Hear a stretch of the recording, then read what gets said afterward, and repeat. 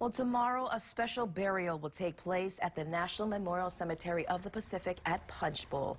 The remains of Seaman First Class John E. Savage, who was killed on December 7, 1941, have been identified, and he will be buried with his shipmates from the USS Oklahoma.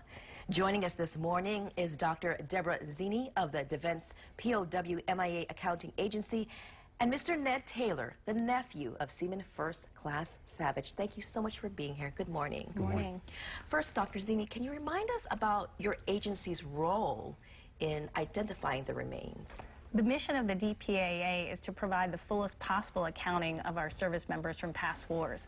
So in accordance with that, we worked with many partners across the accounting community, namely the Navy, the Armed Forces DNA Identification Laboratory, and Veterans Affairs to gain the approval in order to disinter the unknown remains from the USS Oklahoma. And can you tell me more about the process of identifying remains over 75 years old? Sure. The forensic testing processes have really improved over the last few years, namely with the advent of DNA and different advances in anthropological technologies.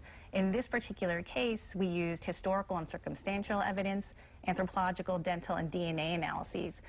So once all of those multiple lines of evidence point to one person, in this case, Seaman First Class Savage, and basically exclude all the other individuals associated with the USS Oklahoma, that's when our medical examiner makes the identification. And how long does the process take? This process actually started in 2003 with the first casket that was disinterred. But this larger project started in 2015 when we disinterred 62 caskets from 46 graves, and the majority of this effort is being conducted in our Omaha laboratory. And Mr. Taylor, you knew what happened to your uncle, but you still were looking for that closure decades later. When you received that call, what did they say? Well, so it's kind of a long process. So in 2015, DPAA notified us they were beginning the effort and asked for DNA samples and all and explained what they were going to do. Once an identification is made, it goes to Navy Casualty Assistance, and then it's just like any other service member. Got an official call with an official notification, just as my grandparents got, 70-some years ago.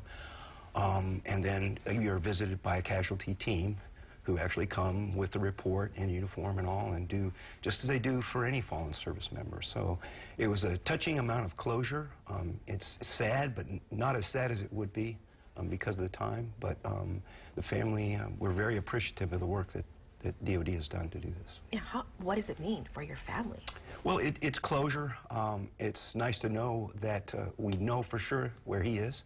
And that he will be officially interred with his shipmates in the Punchbowl.